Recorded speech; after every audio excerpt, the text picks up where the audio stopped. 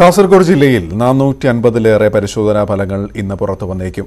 IG Vijay Sakhare ഉൾപ്പെടെയുള്ളവരുടെ ഫലമാണ് പുറത്തുവരിക. ഇടുക്കി ജില്ലയിൽ random ടെസ്റ്റിന് പോസിറ്റീവായ തൊടുപുഴ നഗരസഭാ കൌൺസിലർ ഉൾപ്പെടെ 3 പേർ തുടർ പരിശോധന നെഗറ്റീവ് ആയതിനെ തുടർന്ന് ആശുപത്രി വിട്ടു. കേന്ദ്രം റെഡ് സോണിൽ ഉൾപ്പെടുത്തിയ കോട്ടയത്ത് കഴിഞ്ഞ ദിവസങ്ങളിൽ പുതിയ രോഗബാധിതർ ഇല്ലാത്തത് ആശ്വാസമാണ്. ഇടുക്കിയിൽ നിന്ന് അനീഷ് കുമാർ അടക്കം എല്ലാ ജില്ലകളിൽ നിന്നും ഞങ്ങളുടെ പ്രതിനിധികൾ ചേരുന്നു. ആദ്യം കോട്ടയത്ത് ശ്രീജിത്തിലേക്ക്. ശ്രീജിത്ത്, കോട്ടയത്തെ ഇപ്പോഴത്തെ സ്ഥിതിഗതികൾ എങ്ങനെയാണ്?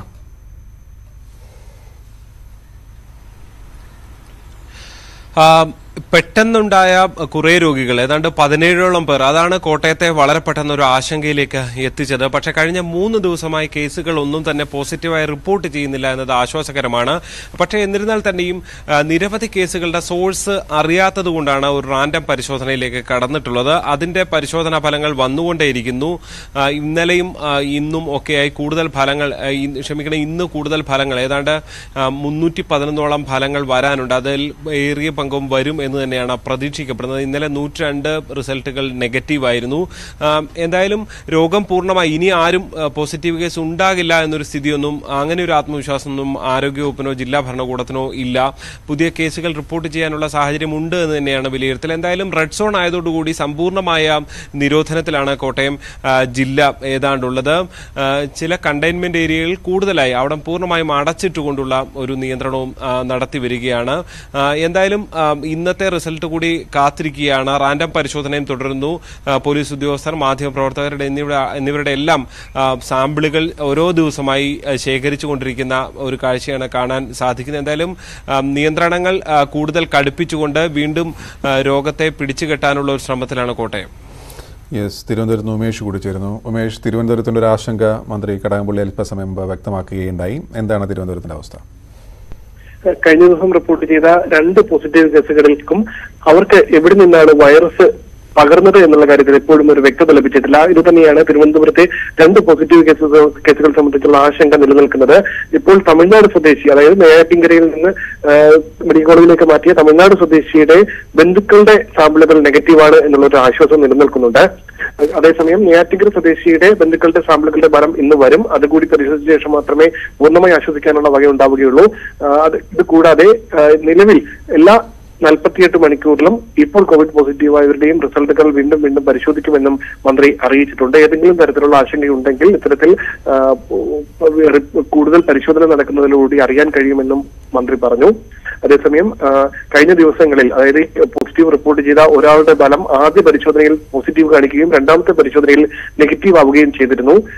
എന്നാൽ ഇത്തരത്തിൽ പോസിറ്റീവ് നെഗറ്റീവ് ആവുന്നത് ഒരു സാധാരണ രീതിയാണ്. അതിൽ ആശങ്കപ്പെടേണ്ട സാഹചര്യമില്ല എന്നും മന്ത്രി വ്യക്തമാക്കി. ഗോപി, ഇടുക്കിയിൽ നിന്നും അനീഷാണ് ചേരുന്നത്. അനീഷ്, ഇടുക്കിയിലെ സാഹചര്യം എങ്ങനെയാണ്?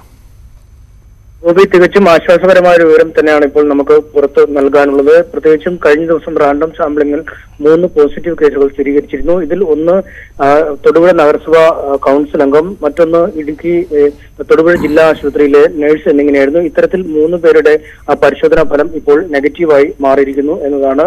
നേരത്തെ ജില്ലാ ഭരണകൂടം ഈ ഫലം സ്ഥിരീകരിച്ചെങ്കിലും പിന്നീട് മുഖ്യമന്ത്രി അദ്ദേഹം നടത്തിയ വാർത്താ സമ്മേളനത്തിൽ ഇത് സ്ഥിരീകരിക്കാൻ തയ്യാറാവില്ല, ഒരു പുനഃപരിശോധന നടത്തണമെന്ന് ആവശ്യപ്പെടുകയും ചെയ്തിരുന്നു. ആ പരിശോധനയിൽ നെഗറ്റീവ് റിസൾട്ടാണ് കിട്ടിയത്. അതിനുശേഷം 3ാമത് നടത്തിയ പരിശോധനയിലും നെഗറ്റീവ് ഫലം ലഭിച്ചതോടുകൂടി ഇന്നലെ രാത്രി ഇവരെ 3 പേരെയും വീടുകളിലേക്ക് മാറ്റിയിരിക്കുന്നു. ഒപ്പം ഇവരുമായി ബന്ധപ്പെട്ട് ജില്ലാ ആശുപത്രിയിലെ അത്യാഹിത വിഭാഗം അടച്ചിടുകയും നഗരസഭ തന്നെ അടച്ചിടുകയും ചെയ്തിരുന്നു. ഇത്തരത്തിൽ കൌൺസിൽ അംഗങ്ങളെ നിരീക്ഷണത്തിൽ ഏർപ്പെടുത്തുകയും മറ്റുമൊക്കെ ചെയ്തിരുന്നു. അവയും ഇപ്പോൾ പിൻവലിച്ചിട്ടുണ്ട്. എന്തായാലും ഈ 3 പേർക്ക് രോഗമില്ലെന്ന് സ്ഥിരീകരിച്ചതോടെ തൊടുപുഴ നഗരത്തിനെ ഹോട്ട്സ്പോട്ട് പട്ടികയിൽ നിന്നും ഒഴിവാക്കുകയും ചെയ്തിരിക്കുന്നു. കഴിഞ്ഞ ദിവസം ഏലപ്പാറയിലെ വനിതാ ഡോക്ടർ അടക്കമുള്ളവരുടെ 2ാം പരിശോധനാ ഫലം ലഭിച്ചു. അതും നെഗറ്റീവായിരുന്നു. ഇന്ന് അവരുടെ 3ാം പരിശോധനാ ഫലം ലഭിച്ചു. അത് നെഗറ്റീവായാൽ ആ 6 പേരെ കൂടി വീട്ടിലേക്ക് അയക്കുന്നതിന് സാധിച്ചേക്കും. ഗോപി, കാസർഗോഡ് നിന്ന് ബൈജു കൂടി ചേരുന്നു.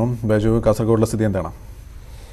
ഗോപി, കാസർഗോഡ് ജില്ലയിൽ ഹോട്ട്സ്പോട്ട് പട്ടികയിൽ നിന്നും കാഞ്ഞങ്ങാട് നഗരസഭ, അതുപോലെ തന്നെ കുമ്പള, മുളിയാർ എന്നിവയെ ഒഴിവാക്കിയിരിക്കുന്നു. നിലവിൽ കാസർഗോഡ് നഗരസഭ ചെങ്കള, ചെമ്മനാട്, മുളിയാർ, മൊഗ്രാൽപുത്തൂർ, അജാനൂർ എന്നിങ്ങനെ 6 ഒരു നഗരസഭയും 5 പഞ്ചായത്തുകളും മാത്രമാണ് നിലവിൽ ഹോട്ട്സ്പോട്ട് പട്ടികയിലുള്ളത്. ആശുപത്രിയിൽ 9 പേരാണ് പോസിറ്റീവ് സ്ഥിരീകരിച്ച് ചികിത്സയിലുള്ളത്. എന്തായാലും കാസർഗോഡ് ജില്ലയെ സംബന്ധിച്ചിടത്തോളം വലിയ ആശ്വാസം തന്നെയാണിത്. അതുപോലെ തന്നെ 2000-ന് താഴെ മാത്രം ആൾക്കാരാണ് ഇപ്പോൾ നിരീക്ഷണത്തിലുമുള്ളത്. എന്തായാലും ഇന്ന് കൂടുതൽ പേരുടെ ഫലം വരാനുണ്ട്. അത് തന്നെയാണ് ഏറെ നിർണായകം. കാരണം കഴിഞ്ഞ ദിവസം കോവിഡ് പോസിറ്റീവ് സ്ഥിരീകരിച്ച മാധ്യമപ്രവർത്തനവുമായി സമ്പർക്കത്തിൽ ഏർപ്പെട്ടവരുടെ ഇത് കൂടുതലും. അതുപോലെ തന്നെ ജില്ലാ കളക്ടറുടെ ഫലം ഇന്നലെ തന്നെ നെഗറ്റീവ് ആയിരുന്നു. ഇനി IG ഉൾപ്പെടെയുള്ള ഉന്നത ഉദ്യോഗസ്ഥരുടെ ഫലമാണ് ഇന്ന് വരാനുള്ളത്. അതാണ് ജില്ലയെ സംബന്ധിച്ചിടത്തോളം നിർണായകവും. ഗൾഫിൽ ഒരു മലയാളി കൂടി കോവിഡ് ബാധിച്ച് മരിച്ചു. UAE-യിലെ റാസൽ ഖൈമയിലാണ് മലപ്പുറം സ്വദേശി കേശവൻ മരിച്ചത്. 67 വയസ്സായിരുന്നു. ഇതോടെ കോവിഡ് ബാധിച്ച ഗൾഫിൽ മരിച്ചവരുടെ എണ്ണം 32ആയി. തെറ്റായ ചില പ്രചരണങ്ങൾ കാരണം